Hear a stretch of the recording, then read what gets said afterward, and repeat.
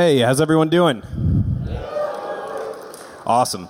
Hey, I know this is a great big conference with a lot of really awesome things to do, so thank you so much for opting to spend the next 45 minutes or so with me.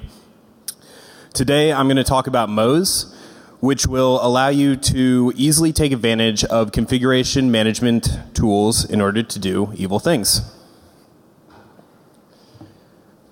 And okay, good. You can see my laptop, right?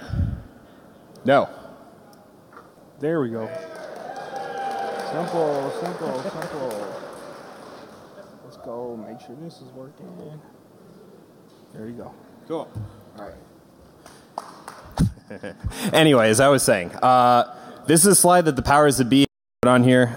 Essentially, I'm not speaking on behalf of my employer or any of my previous employers, nor am I here representing my current employer or any previous employers. And finally, my opinions do not reflect those of my current employer or any previous ones.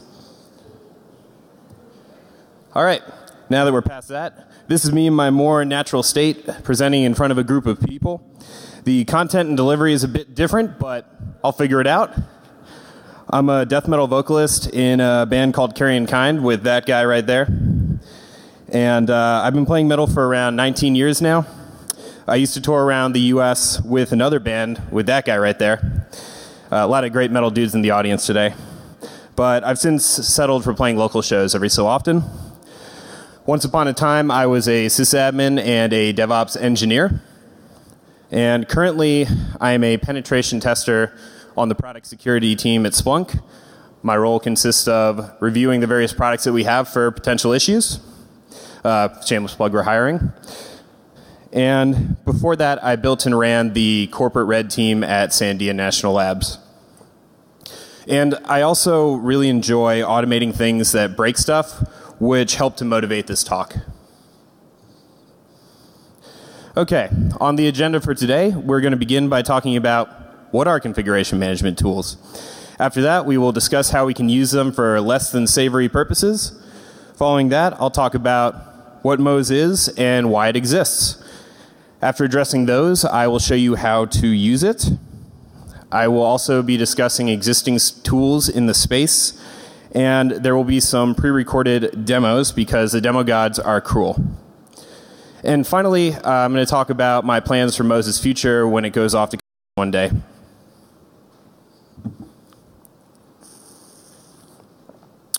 Quick poll before we go any further. Who here enjoys post-exploitation? Raise your hands, please. Awesome. Keep them up for a second. Who here that enjoys post-exploitation feels like you have enough time to do it on a regular basis? I'm seeing a lot less hands. That is what I expected. So for me, post-exploitation is my favorite part of a pen test. And no matter where I work, I've never felt like I've had enough time to do it properly. So my goal has been to automate as much of it as I can. And that's the motivation for a lot of the tools that I end up writing. And I found it to be a really effective way to maximize what I can do in the most efficient way possible. I've got a couple of stories around post-exploitation, specifically with configuration management tools, to kind of highlight some of the things that we could start thinking about doing. On the first one, I was just beginning recon on an engagement, doing some port scanning and service discovery, when I came across a system with port 2375 exposed. This is the socket for the Docker daemon, as some of you may know. And essentially, this meant that I could Docker exec into any of the containers running on that system. One of them happened to be a puppet master for a dev enclave. Subsequently, I was able to compromise around 50 or so machines, but this in turn led to a ton of lateral movement, both inside and outside of that enclave, so that was pretty fun. On another one, I compromised a Jenkins box, and once I had the Jenkins SSH key, I was able to get into around 15 or so systems, but one of them was a puppet master.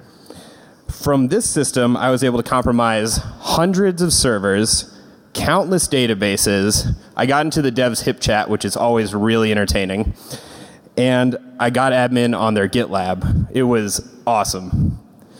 So MOSE is a tool to help you enjoy these sorts of successes in your own engagements. All right, let's talk about what CM tools are exactly. They are, first and foremost, used for provisioning systems. So if you have a brand new system that needs to be part of a cluster or it needs to run certain software, you provision it to do so. They can also be used to manage the state of the systems in your environment. So if you want to make sure that a service is always running, or you want to make sure that machines in that environment are being updated automatically on a regular basis, these are some good use cases for configuration management tools. These tools have a lot of things in common. To start, they have this concept of idempotency, which essentially means that you run the code as many times as you want and can expect to produce the same result. You can also scale infrastructure while guaranteeing consistency, and you have the ability to provision a bunch of machines that are running on a variety of operating systems. So, for example, you could have a Puppet module that works for Debian, SUSE, Red Hat, Ubuntu, Windows, etc. And they all have a form of secrets management, which we'll discuss a little bit later. It is worth noting that Puppet doesn't truly have a native secrets management solution per se, but Hyra EML has more taken control. And lastly, it's worth noting that you can run these tools in serverless and client-server formats. For this talk, we're going to focus primarily on client-server formats, since that's what you can expect to see in most enterprise environments.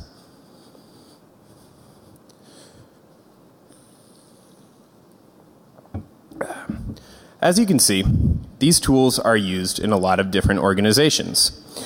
This is by no means exhaustive, pardon me, and some of these organizations use multiple of these tools. So you could have an organization that's using Ansible and, for example. But the point here is, if you haven't come across these at some point, you're going to, because they are quite prevalent. Are some of the more popular options. So essentially we have Puppet, Chef, Salt, and Ansible. There are some differences that exist amongst these tools. For this talk, I'm going to be focusing on Puppet and Chef, since these are the two that MOSE currently supports. But go ahead and take a look at that.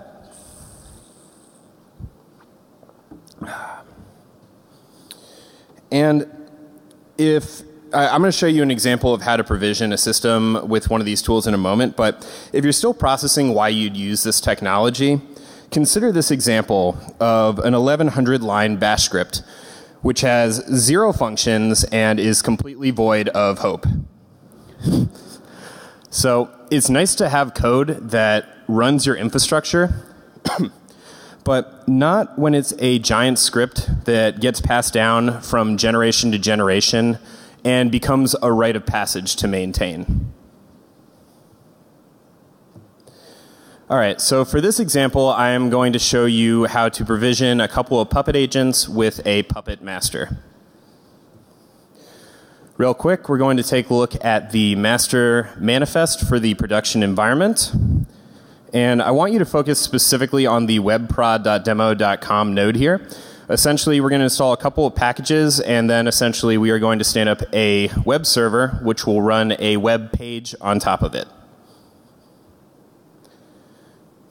As you can see, there's nothing currently running for that system. We're going to go ahead and pop into that particular Puppet agent.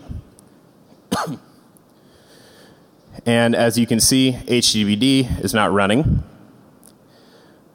But when we run the Puppet agent, the agent goes to the Puppet master, says, hey, I'm lost in this world. What am I supposed to be doing with my life? Puppet master says, fear not. You are supposed to be a web server running a web page. Do that. And obviously that was not 18 seconds, but magically we now have a web page that is running on top of a web server. For the next example, we're going to take a look at the dev main manifest. And here I want you to focus on node default. We're going to install a couple of packages, but it's important to note for Puppet that node default means that that case will match any Puppet agents that are not explicitly defined with a node definition. So the only definition that was defined was the webdev.demo.com in that case. As you can see, the packages are not installed. Puppet agent for the development environment. Same thing, goes to the Puppet master, says, hey, what am I supposed to be doing? Puppet master says, install these packages. And subsequently, we now have GCC, make, and Node.js installed. So hopefully this is a nice little basic example to get you into the mindset of what we're looking at here. Okay. Some of you are thinking, you could do that with containers. Hell, you even just use them for your example. Why would an organization still be using this technology? And to that, I would say a couple of things. First, not everything can be a cloud-native ephemeral workload that runs in a container. Secondly, it's typically not a trivial effort to migrate older monoliths to container-based deployments.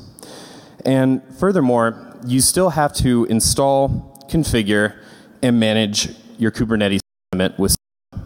So I do not believe that this technology is going to be going anywhere anytime soon. Now that we've talked a bit about these CM tools, I would imagine some of the more offensive-minded folks in the audience are starting to get some ideas about what we could do with this technology.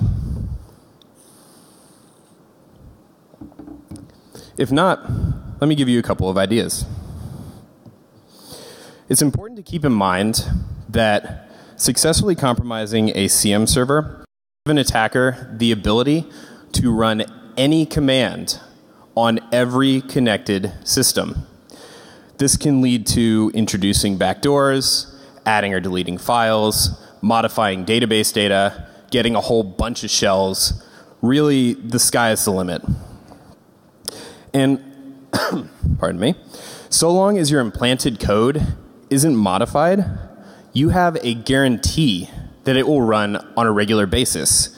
So persistence is effectively built in for you, which is pretty nice, right? And because these tools all provide secrets management solutions, we can look at stealing the secrets. Now, obviously, secrets are something we should keep an eye out for, regardless of whether or not we're on a CM server, but it can be especially interesting if we land on a CM server and start looking for secrets, because some of these secrets were created to run on a whole bunch of different systems. And as such, they can provide us with ample lateral and vertical escalation paths and opportunities. So for virtually all of these solutions, it comes down to getting on the right system and running the decrypt command. All right, let's talk a bit about MOSE. MOSE is a translator between the user and a variety of CM tools. We know what we want to do and what commands we want to run, but we don't necessarily know how to do them for a particular CM tool. MOSE takes the commands we want to execute and translates them into a format that a given CM tool can understand.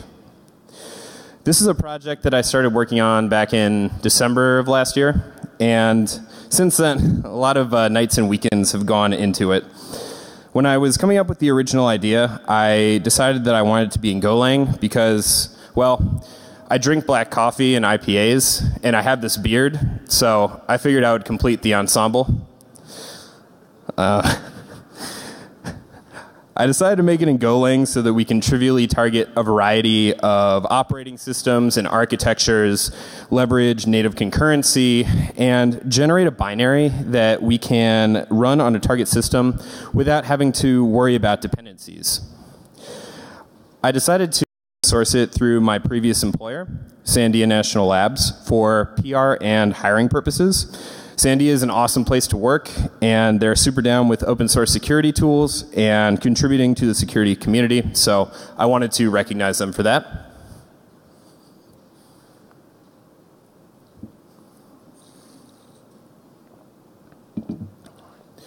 Before continuing on, I wanted to address another potential question that may be on some of your minds.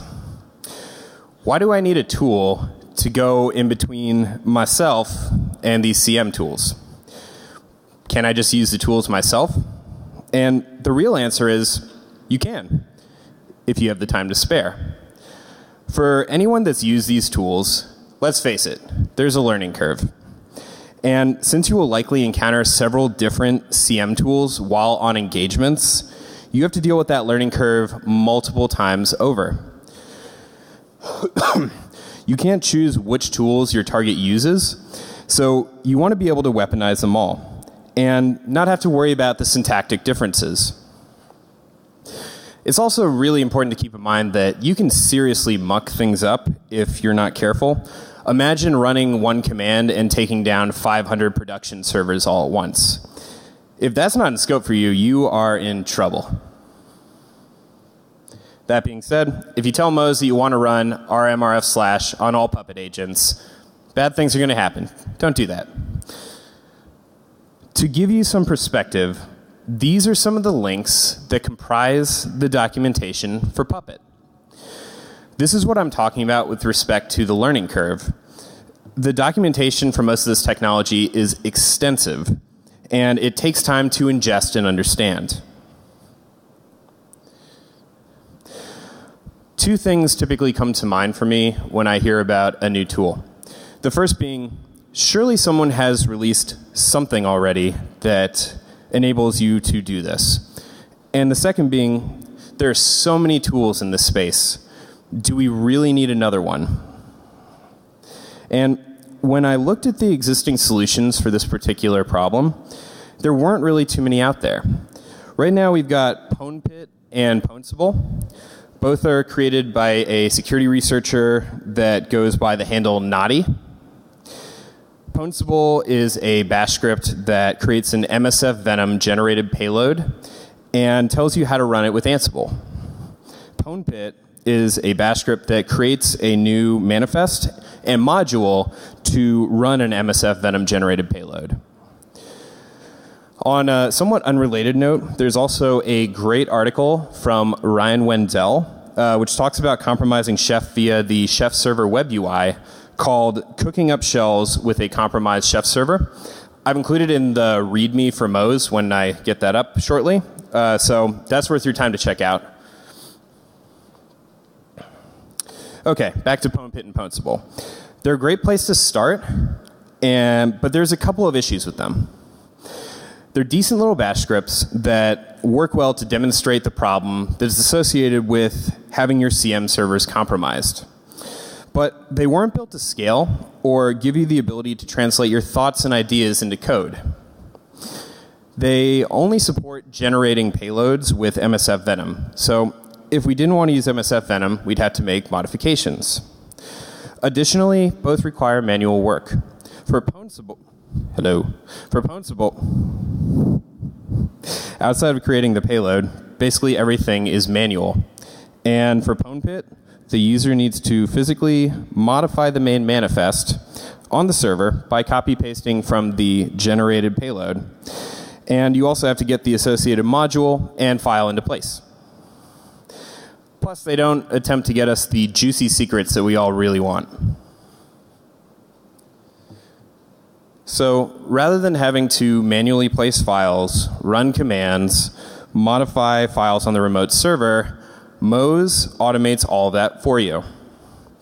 And there are a lot of really great PostX tools out there that it would be really ideal to be able to leverage in new kind of workspaces. So MOSE gives you the ability to upload scripts or binaries and execute them on a ton of systems all at once. You can also pick and choose the nodes that you want to target for specific tasks strategically. So this could be something like uploading a web shell for all of the web servers, or you could pop reverse shells on all of the managed laptops when they come online, or you could have a specific PowerShell payload that's specifically for the Windows servers. And because MOSE allows the user to clearly go from thought to command without having to go deep in the weeds of tool-specific details, It helps to prevent someone less experienced with these technologies from accidentally running the wrong command and decimating a whole bunch of servers all at once. So the user doesn't need to know tool-specific implementation details to run MOSE. Essentially, you input your command that you want to run the same way, whether you're looking at Chef or Puppet. Although you do need to specify the name of the tool that you want to target. It's really simple. You just do -t Puppet or -t Chef. However, for users that do have CM experience, you can use MOSE as well to customize your attacks further. A lot of the functionality that exists in MOSE is template-based. And so more advanced users can modify these templates to extend on the functionality that MOSE provides out of the box. Also, for you more advanced users and potential future collaborators, this is the code that MOSE uses for payload generation. You'll notice that for both Puppet and Chef, these have the same core pieces. And this makes it clear and straightforward to develop and modify as is needed. All right, let's talk about the workflow for using MOSE. To start, MOSE does come with a makefile. So to begin, you would run make build, which will get all the Go dependencies in place for you and compile your binary. After you've done that, you'll be at this point. So you specify the command that you want to run. In this case, we're going to run ls. It's not very exciting, but it's just to demonstrate the point of what we're doing. And then you specify the target as whatever CM tool you want to specifically target. So in this case, Puppet. There's also a JSON config file to specify more advanced options that you're not going to need as regularly. So this includes things like pass to SSL certs, where you want to store exfilled chef files, and a number of other things. So once you've got everything in place for how you want it with a JSON, and you have the command that you want to run, you run MOSE. It generates the payload as a binary. And by default, it will stand up a web server for you and host the payload. If you don't want to go that route, you can just specify a different parameter, and it'll spit out the payload for you, and you can transfer it up via SCP or however you want to get it up there. Once it's up, you run the payload on the target CM server. You answer a question or two, and that's it. You'll notice that this is one slide of documentation, and we can go from nothing to fully compromising a bunch of systems.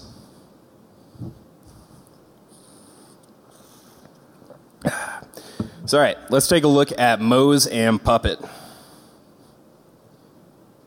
And just to give you a kind of visual representation of what we're looking at here, Puppet environments can get a lot more complex than this, but this is a good abstraction of what you can expect to see. So essentially you have a Puppet master that has some modules that are probably in a code repo, and this Puppet master is connected to a bunch of Puppet agents. So we go ahead and specify the command we want to run. In this case, we're going to create a hello.txt file in the temp directory and just throw this string in there. The target is Puppet, and we have this SSL option which allows us to use TLS for the web server that we're going to use to host the payload, and we're opting to use port 8090 for the web server. All right, so we ran it in the previous slide. Now at this point we're on the target. We go ahead and grab it. As you can see here, we provide a self-signed cert with MOSE, which I highly encourage none of you to use. But if you do use it, this is what it looks like, and as you can see, it's very conspicuous. All right, so at this point, we run the payload. It asks us if we want to make a backup of the existing manifests. I encourage you to do this unless you don't really want to worry about cleaning up later. So if you do make a backup, you can run the Puppet Linux binary again with a -c param, and it will undo all the stuff that you did with MOSE. But if you're trying to be a little stealthier, okay, I get why you wouldn't want to have a .back.mose file on the system, but I leave that up to you. It will then identify all Puppet agents that are known to the Puppet master. It will also identify modules that are known to the Puppet master. From there, it generates the rogue module based on the command that we specified, and then puts it into place. You'll also notice at the bottom here, it found a secret for us, so we'll hold on to that for later. At this point, Puppet agents by default check in with the Puppet master every 30 minutes, but we wanted to get a nice visual representation of what's going on here, so I've gone ahead and kicked it off manually. As you can see, the agent checks in with the master. The master tells it that it needs to run the rogue payload that we specified, and subsequently, we have this string in the hello.txt file. All right. Next, let's take a look at MOSE and Chef.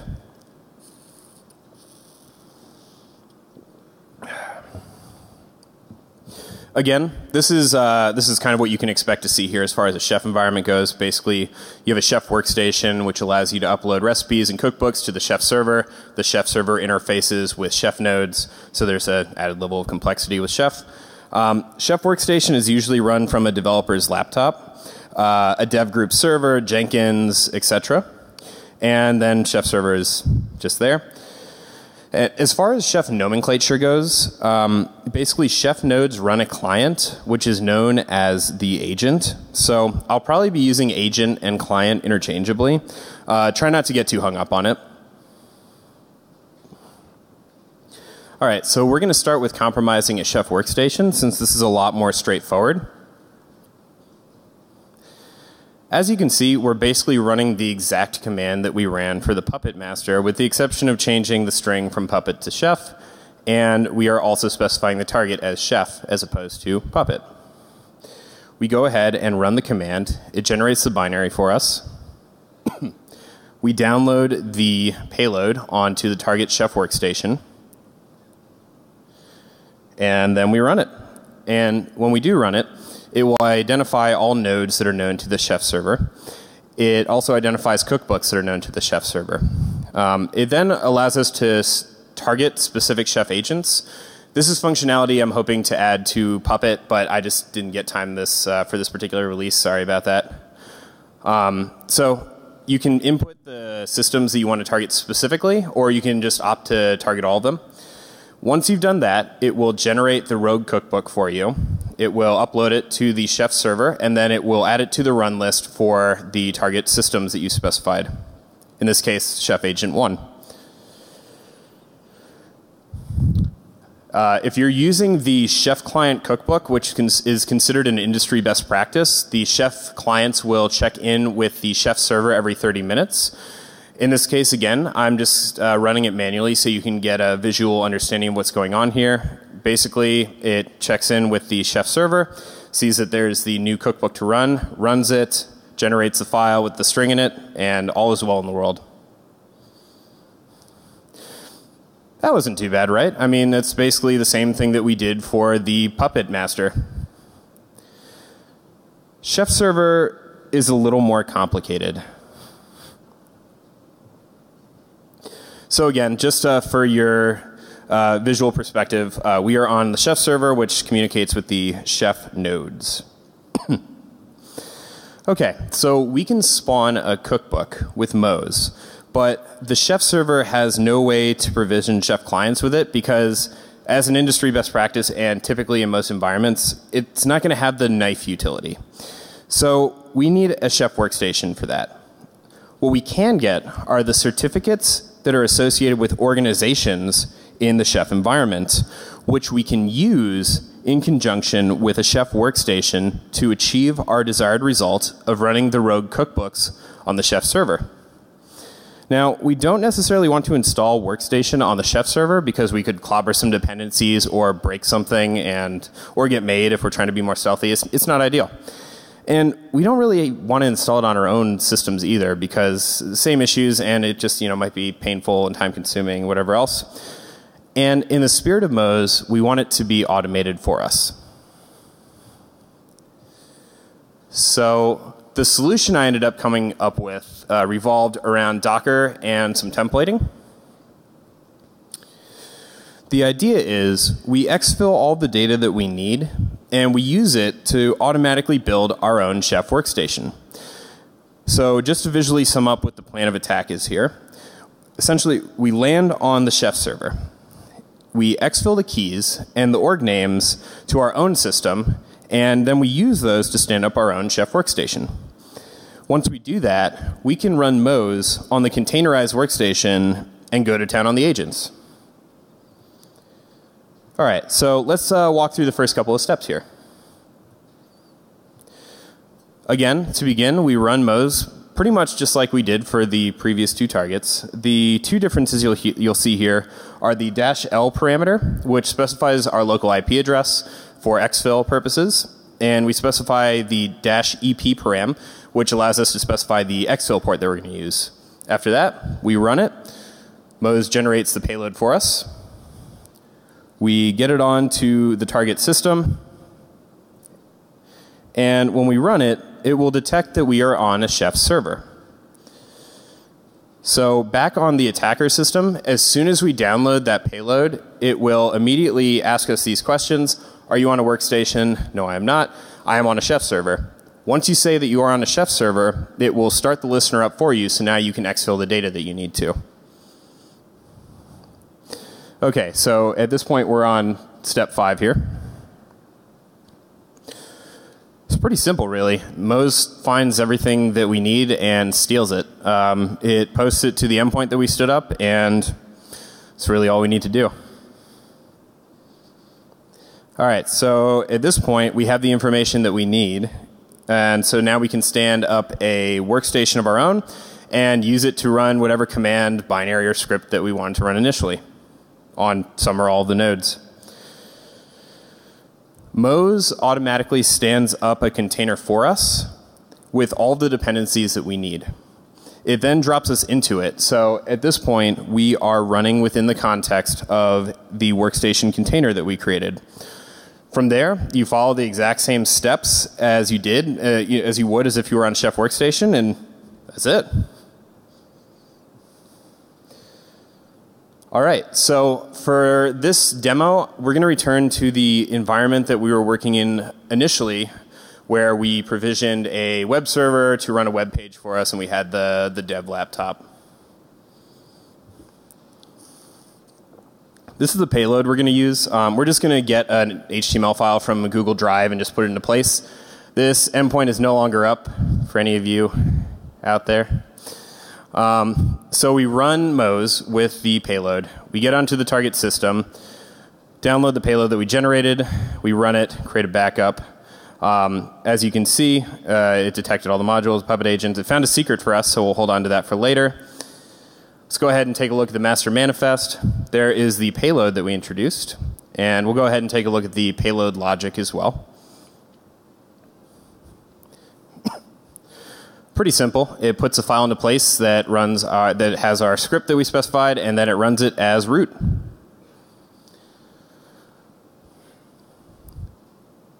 So if we go ahead and look at the web site from earlier, nothing has really changed, which is, expected. But within a whatever 30-minute window, or if we run puppet agent-t ourselves like we're going to do right now, agent checks in with the master. The master tells it something has changed in your logic, please do it. The agent complies. And now, when we reload the page, some shenanigans have occurred. And beyond that, we have that secret that we found earlier, the MySQL root password. So there is a MySQL system that is known to this particular box. Let's go ahead and pop into it with that secret and see if it works. Specify the host. Specify the user as root.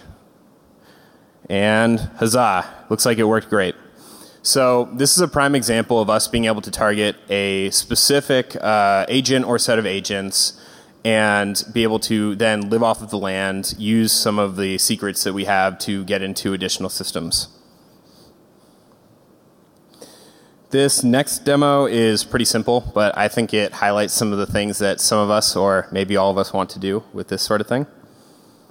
This is a different Puppet environment, so I'm just going to show you what's going on here. Pretty simple.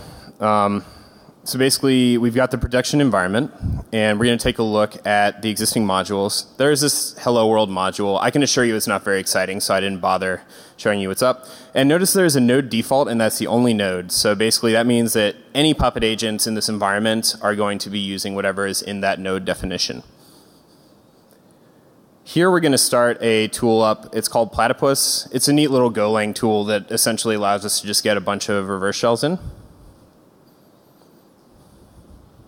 It's kind of like a lightweight alternative to Meterpreter, if you will. Okay, from here, we're just going to run a pretty classic reverse shell payload. Don't worry, I'll show it to you again shortly. We go ahead and get the payload onto the target puppet master, and it goes ahead and does its thing. There aren't any secrets, but that's all right. It dropped our rogue module into place. As you can see here, we found around 19 puppet agents, exactly 19 puppet agents. And there's that Hello World module that was there previously. So, if we go ahead and take a look at the main manifest, we now have the rogue payload that we've introduced, which is in place. We can go ahead and take a look at the module that we generated as well. And again, pretty classic as far as reverse shells go. We can run as root. And so at this point, we could wait for 30 minutes, but I don't have that much time. So I'm going to speed things up by running this bash script here, which will run puppet agent for all of the targets. So we'll just pretend that we've been hanging out for a little bit, hoping that something good happens after we injected our rogue payload. All of a sudden, a connection comes in and we say, oh, cool, hopefully this is what we expect it to be. Let's take a look. So we'll grab it, jump that session, and lo and behold, we are running as agent 2. Looks like there's a couple more connections coming in, so why don't we check those out as well? We'll just pick one. So we will interact with this and check it out. Looks like we're running as root on agent 6. And at this point, it's basically just raining shells down on us, so looks like things are working properly. And we'll just pick one more just to be sure. Go ahead and jump into it. And as you can see, we are running as root on agent 13. So at this point, I would say that our work, we have owned.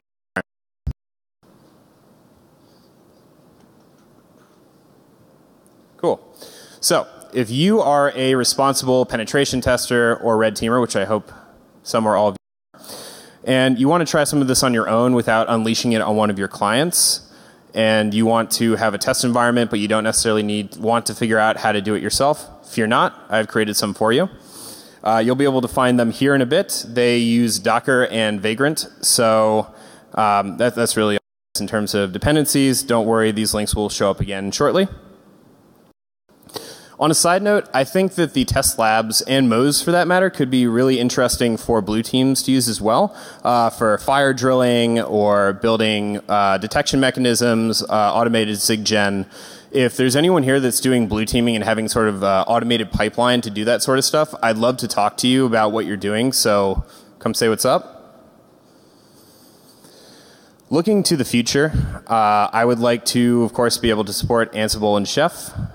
Jenkins obviously isn't a CM tool per se, but I think of MOSE as a Dex tool first and foremost, and Jenkins has a lot of interesting things you can do. I mean, realistically, it's basically the world's worst enterprise-grade password manager. And I don't know, maybe do something like spawn rogue jobs or something. I haven't looked into it too much, so if anyone's done any research there, hit me up. I'd love to hear from you. I think it would be nice to be able to interface with tools like Metasploit via containers to generate listeners. So you don't necessarily have to run this in Kali or deal with setting up Metasploit. I think it would be interesting to be able to backdoor existing recipes, modules, playbooks, states, etc. Right now, as you can recall, we're generating a module and also modifying the main manifest. It would be nice if we could just piggyback off of something that's already there. So you specify the command you want to run, whatever systems you want to run it on, and then it backdoors the existing code. And it would be nice to turn some of this functionality into some Metasploit modules potentially. I could see something like the hire EAML secrets gathering as like a post module, for example. Maybe you guys have some ideas about what we could do there. Hit me up. And then lastly, this is an open source project, and there's a lot of very smart people in this room, and I would love to hear what great ideas you have. So please consider contributing. Real quick, I wanted to thank a couple of people in the room. We got my wonderful wife, Amanda, who put up with me being super grouchy and working nights and weekends for the past month and a half. So thank you very much.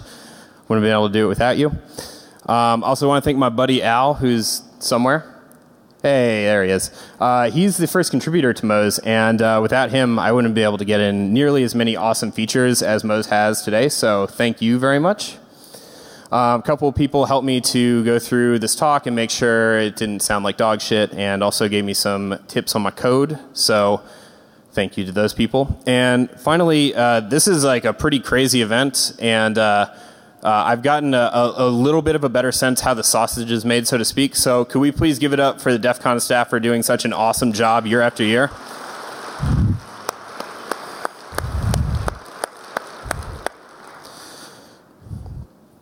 And so, if you're interested, myself and this wonderful man, Al here, are going to be talking about a great recon tool tomorrow from 12 to 1:50 in Planet Hollywood.